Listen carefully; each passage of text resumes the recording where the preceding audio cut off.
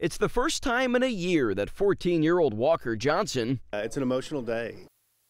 is back on the pitcher's mound. I'm trying to not have my mind on, oh, you're going to get hit again, or oh, you're going to get hurt up there. I want to have a good day and see what I can do on the mound. The last time the Spring Forest Middle School student took the field, his life almost ended. I waited for this day, since the day of the accident. He said, I want to get back out there, and he couldn't. Walker was hit in the chest by a speeding line drive, stopping his heart.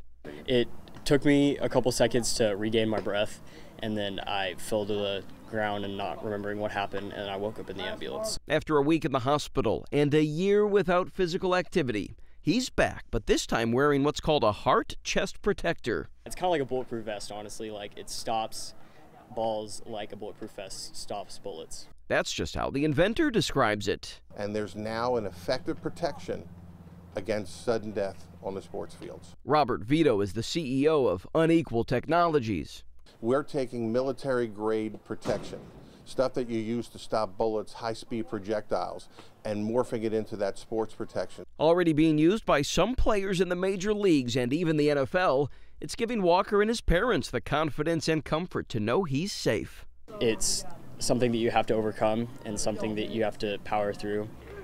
I'm very comfortable with him wearing it. He wouldn't be out here if he wasn't wearing it.